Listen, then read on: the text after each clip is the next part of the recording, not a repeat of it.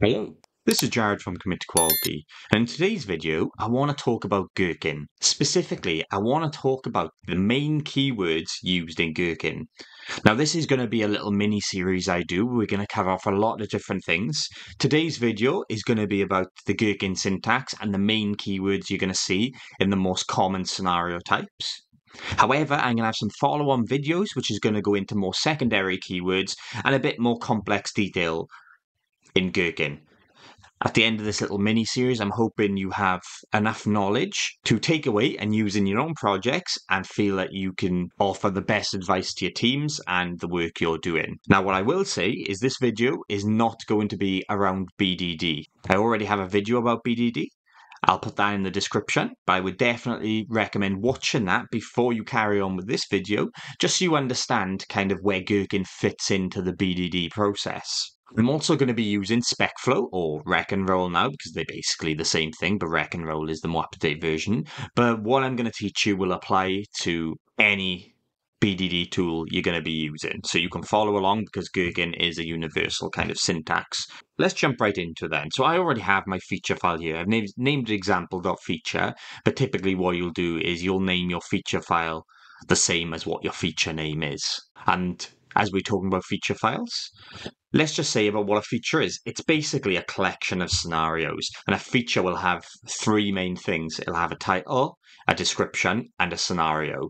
So if I type feature here, we can see that our kind of keyword here has gone blue because Visual Studio has recognized that feature is a keyword in the Gherkin syntax. And now I'm just going to write my title. So I could say, tell you what, let's use an example. So let's use Commit Quality as a website. Here on Commit Quality, we have products page, we have logins, we have different things, but I'm going to focus on the login component here.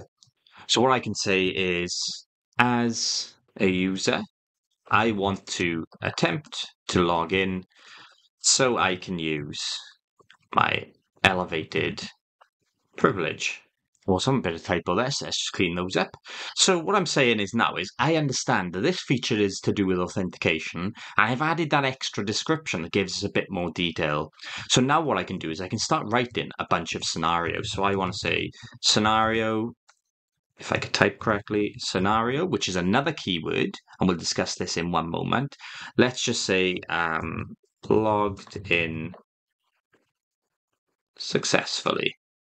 So what I've got here is my keyword and I've got my title of my scenario. And all a scenario is an individual test that's basically going to describe a business rule. Your scenario name must be unique in the feature file. So if I was to have two scenarios here, what you're going to find is this has gone red, and it's because it says the feature file already contains a scenario. So if I was trying to execute this, then we're going to have problems. But while I've got another one, let's say unsuccessful login.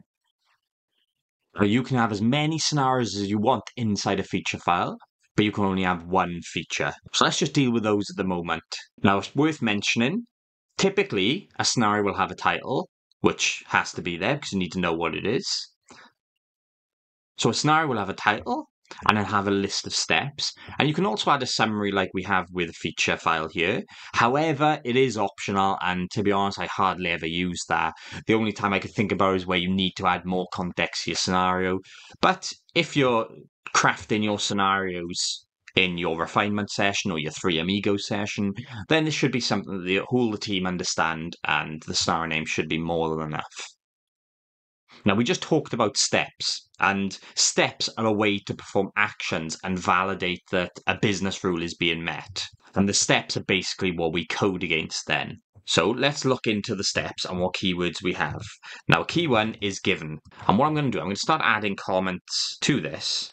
So it makes a little bit more sense. And given is the setup step. This is something that typically happens in the past, and it puts your software into a known state.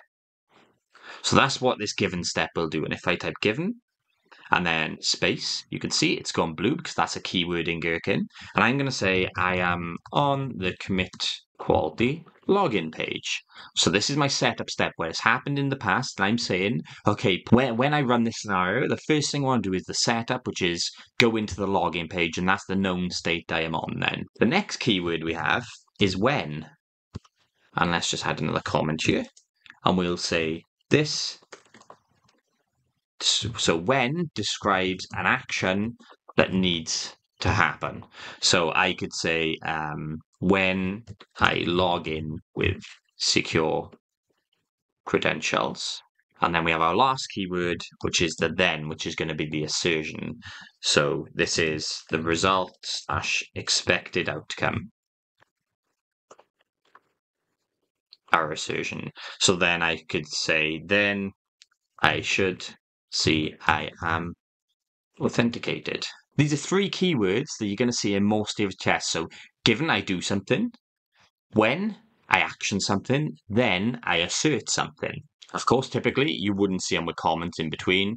You'd just see them looking like this, which is obviously a lot cleaner. And what you should be as maybe a third party, you should be able to look at the scenario and go, okay, I know this is to log in, and I know you go into the login page, you enter in secure credentials, and you see that you're authenticated. Perfect. That test gets automated in the background, which we're not going to be covering as part of this series. But someone with no actual technology knowledge or no coding experience will be able to look at this scenario here, understand exactly what's supposed to happen without having to need to look at the code.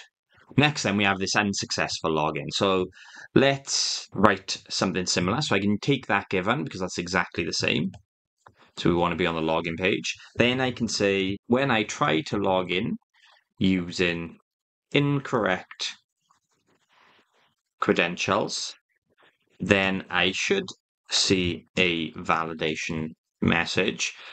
But I also want to say, and I should not be logged in. So I want to see the validation message, but I also want to say I'm logged in. Now I could go, then again, I see I am not logged in.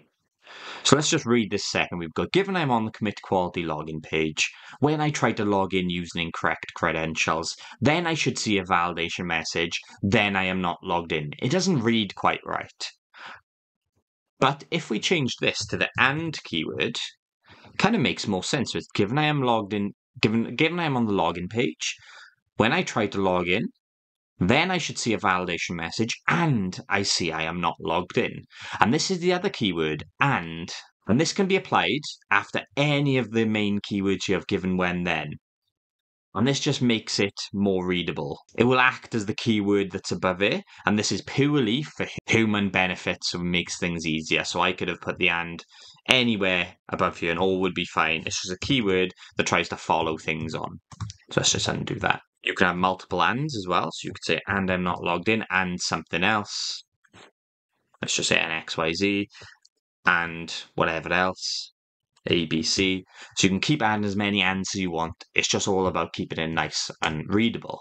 Now then, I want to teach you about another keyword, which is more for negative behavior. So, tell you what, let's copy this scenario because I don't need to rewrite everything again. I want to say, do not enter password.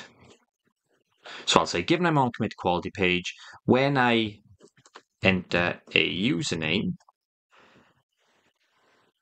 but I do not enter a password, then I should see a validation message. Well, I'll say, and I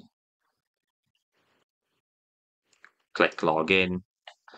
Then I should see a validation message and I should not be logged in. And what you've noticed here is we've used another keyword called but. And this can be used when you want to say something negative, for example, like not entering something like we've done here where we haven't entered a password.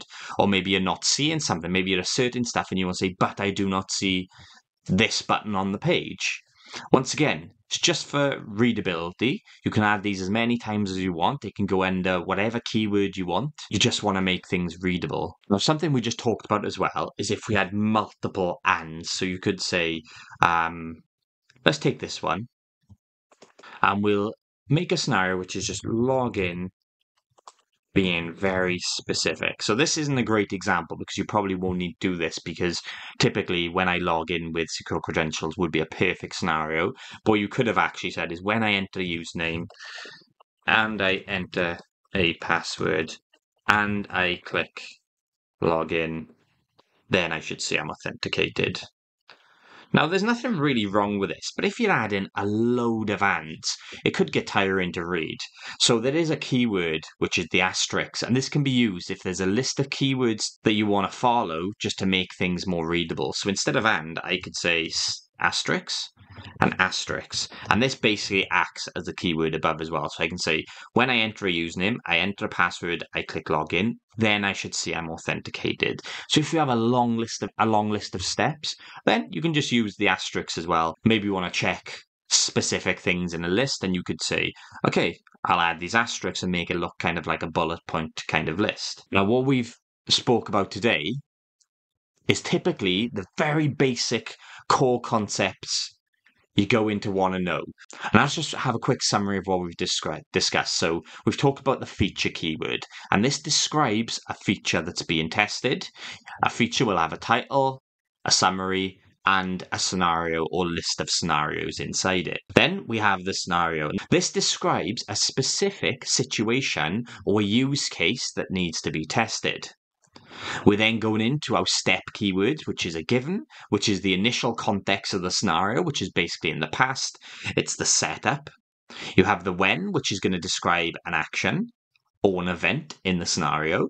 And then you have then, which describes the expected outcome of your actions or events. We've also talked about kind of these helper keywords of and, which is used to add more context to a given when or then steps. It can be added to all of them. We talked about but, the but keyword, which is used to add a negative context to given when or then steps. And we also talked about the asterisk, which you can kind of use as a bullet pointed list, which is just going to copy the same keyword that was above. Now, there are a couple of golden rules when you're writing Gherkin. You want to make sure that for like scenario type titles, you don't make them too vague, because I could have said enter details.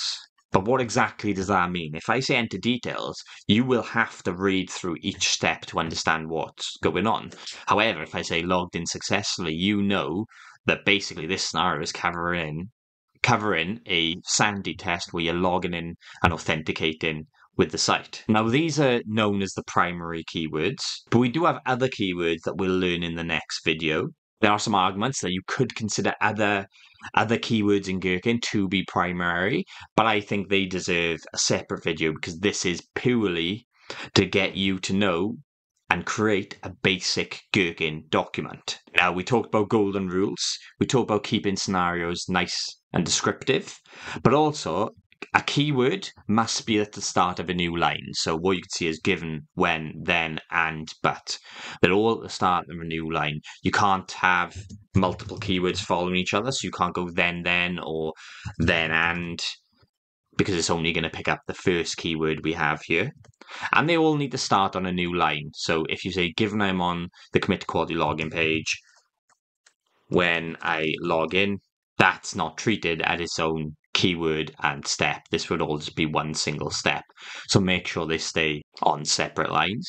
You can, of course, follow keywords with the same. So I can say given blah and given blah blah. Completely fine to do. However, like we talked about, you're going to want to use the keywords of and but to give a bit more context and make things a lot more readable. Because saying given is a lot harder to read than saying given and. So that's just how our brains are programmed. Now, in the next videos, we're going to be learning about the background keyword, examples and scenario outlines, data tables, tags, and even more. I hope you found this useful. If you do have any comments or questions, please drop them down in the comment section below. I've also enabled super thanks on my videos, so if you do want to help support the running of my channel or website, you can do that via super thanks. But as always, thanks for watching. Have a good day.